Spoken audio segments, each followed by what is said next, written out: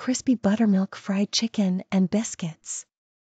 Ingredients: soak 2 cups buttermilk, 1 teaspoon Worcestershire sauce, 1 teaspoon poultry seasoning, 1 teaspoon onion powder, 1/2 teaspoon celery salt, 1/2 teaspoon salt, 1/4 teaspoon black pepper, 1/8 teaspoon cayenne pepper.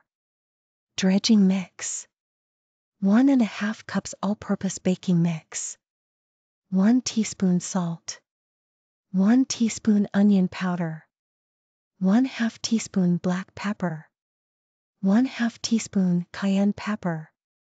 Biscuits: 8 tablespoons unsalted butter, cold, cut into pats, 2 cups all-purpose baking mix, 3 tablespoons chopped fresh herbs, parsley, chives, thyme, or a combination, optional, 2 large eggs, 1/3 cup milk. Instructions: prepare the soak. Combine the buttermilk and seasonings in a bowl large enough to hold all the chicken pieces. To dredge and fry, preheat the oven to 350 degrees Fahrenheit. Place a rack on a large baking sheet and place it in the center of the oven.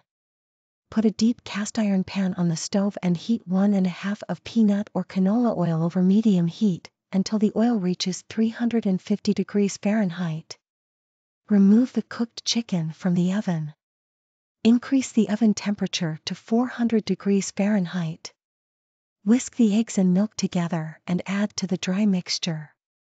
Mix until evenly moistened, though still crumbly.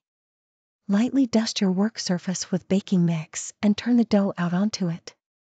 Fold the dough over on itself 4 times to bring it together, then gently flatten it to about 1 inch thick. Brush any surplus baking mix off the top of the dough.